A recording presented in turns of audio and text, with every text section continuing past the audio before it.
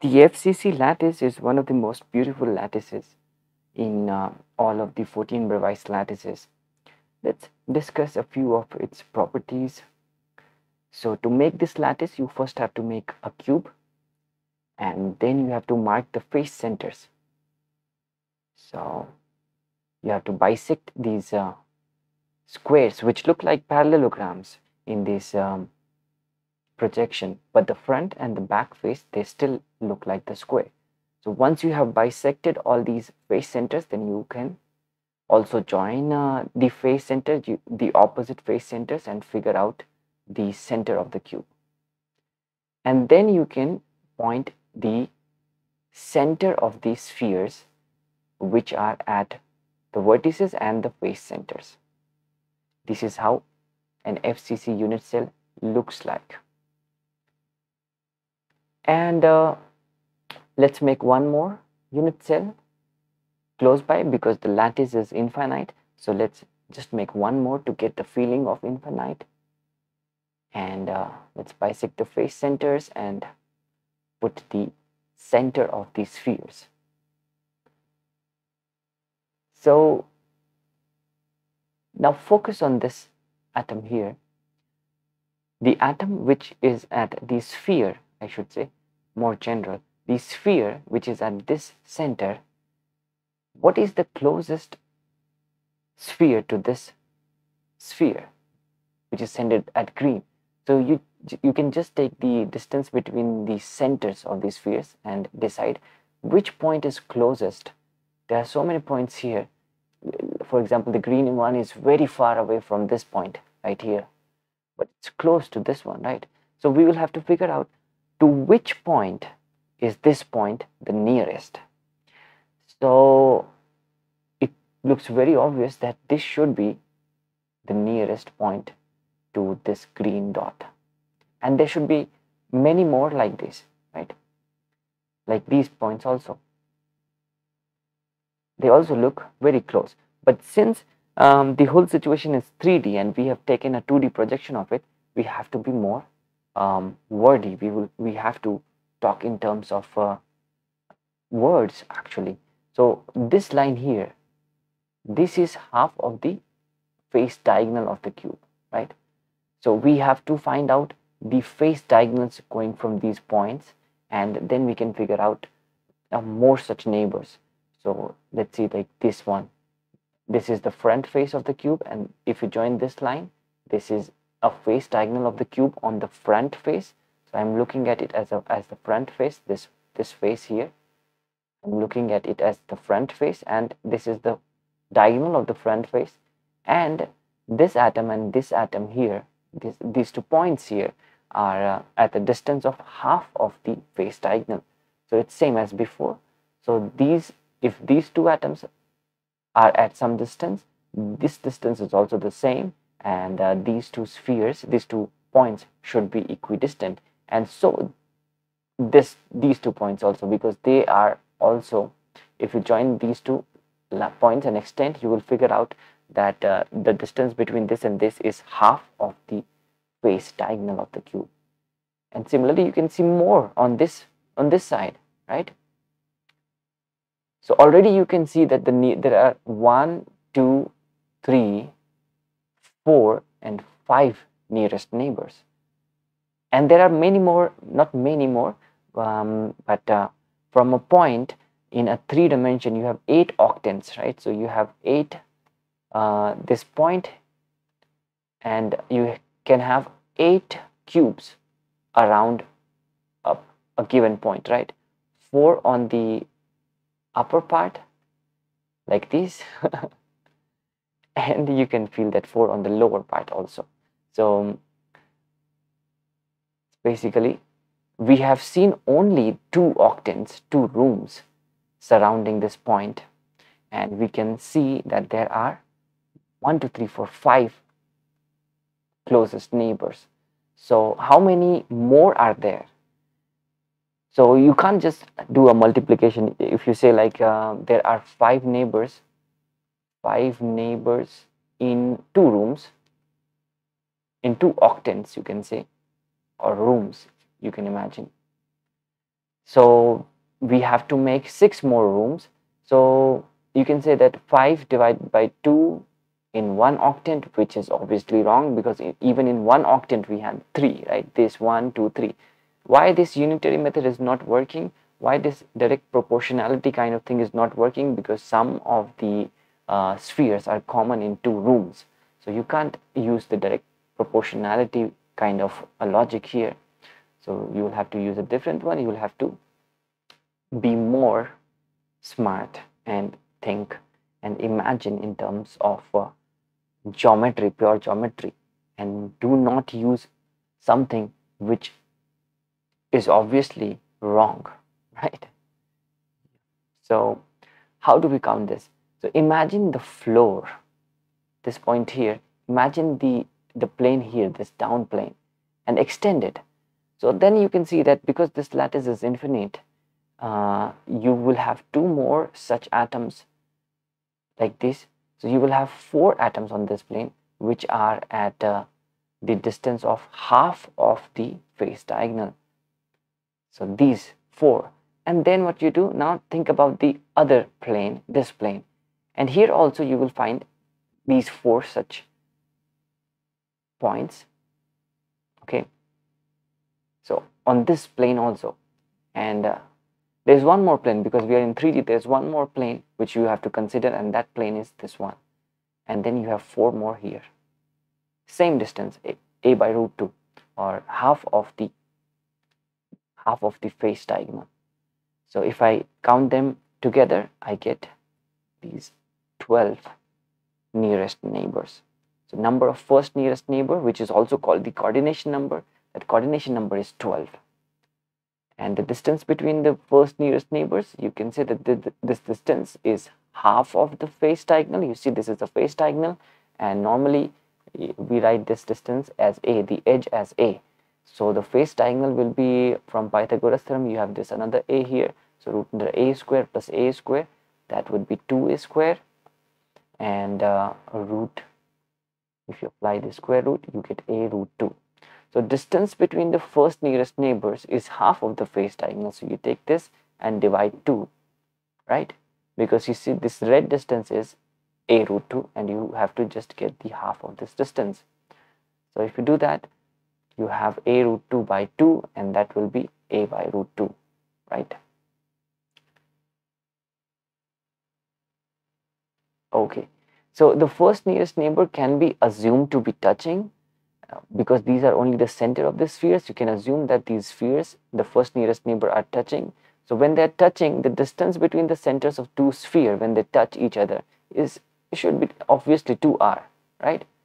Even for the circles also, if 2 circles touch each other, the distance between their centers would be 2r, because the point of contact has to lie on the line joining the center. And this is so simple that I can't even prove it.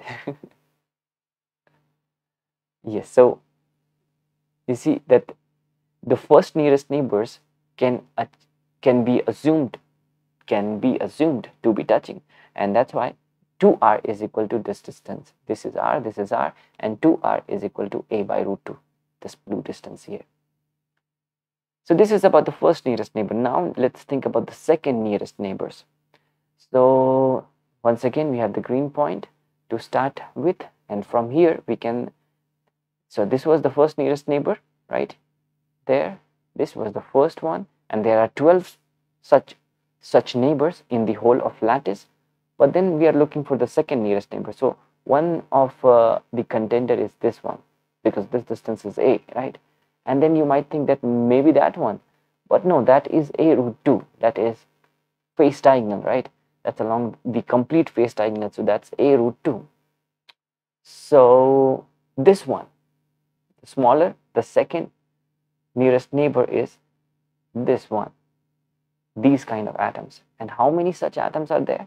So even in this diagram, in 2 unit cell, you can find 1, 2, 3, 4 such neighbors, the second nearest neighbors, 4 of them. And then if you complete the picture, you know that opposite to this, there will be one more here. So you have 5, and opposite to the upper one, you will have one more here.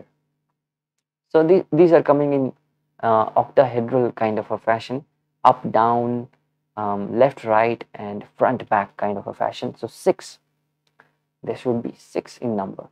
What is the distance between these second nearest neighbors? Also, you can see the second nearest neighbors are along the edges. These are the edges of the unit cell.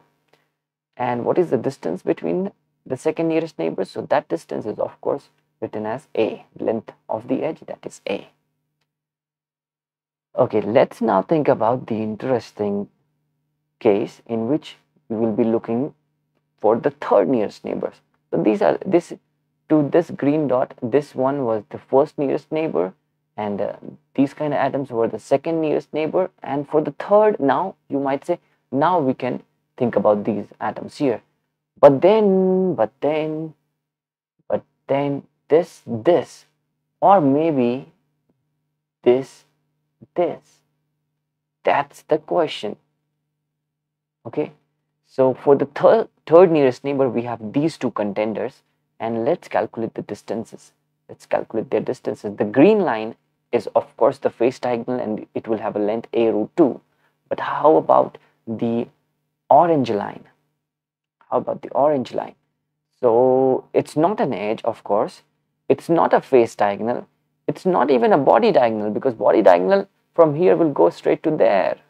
It's not even a body diagonal. So what is it? Let's call this is a new kind of a line. So let's call it a n diagonal, new kind of a diagonal. Okay, and let's figure out its length. So join this line and join this line. So now you have to focus on this triangle, which is joined by the orange lines. And let's think about the distances. This distance is definitely A. This is A. And that distance, that is half of the face diagonal. And that is A by root 2. And now this is 90 degrees. Can you feel this? This line, how is this 90 degrees? I'll give a simple argument. This line and this plane, extend this plane. And this line is normal to this plane, you can feel very simply. So that angle is actually 90 degrees. And we can apply Pythagoras theorem, and then we can figure out the length of the hypotenuse. So let's see. This is root under a squared, this squared, and this squared. So a square becomes, this thing becomes a square, and this becomes a square by 2, and you add them and do a square root, and you will get a times root 3 by 2. Now what? Let's come back to these two lines. So which distance is lesser? So it's about a root 2, this distance, or this distance. So this is a root 2 versus a root 3 by 2. And which is smaller? So 3 by 2, of course, we know is 1.5. So this turns out to be a root 1.5, and this is a root 2. So for numbers which are greater than 1, the square root, if you take the square root of the greater number, then you will get a greater number. Anyways, square root 2 is greater than square root of 1.5. You can check it out on your calculators. And that's why we would say that a root 5 is smaller. And that is why the neighbor is not along the face diagonal. These neighbors, they will be, the distance between the third nearest neighbor will be a root 3 by 2. These neighbors are the third nearest neighbors. And their number. Now, what is the number of third nearest neighbors? Okay, so the second one is there. Can you see? How do I know that? That's the same thing. Because what is this line? This and the line joining this. So this green point is, if you look at the cube, it's on this left face, this green point, the down face, and the front face. So there are now 3 remaining faces. This face here, the right face, the top face, and the back face. The green dot is not on these faces. And the face centers of these faces, if you connect them, you'll get this kind of a line. Okay, you can rewind to understand it again, to listen to the statement again. These are the n diagonals. So in this cube I can see 3 of them, and then in the nearby cube, then again I see that the green sphere is on the down face and on this right face this time, and on the front face this time. So then there are 3 faces remaining. This one, the face center of the top face, the face center of the left face, and the face center of the bottom face. Okay, so the face center, these face centers, and they will be joined this time to get the n diagonals.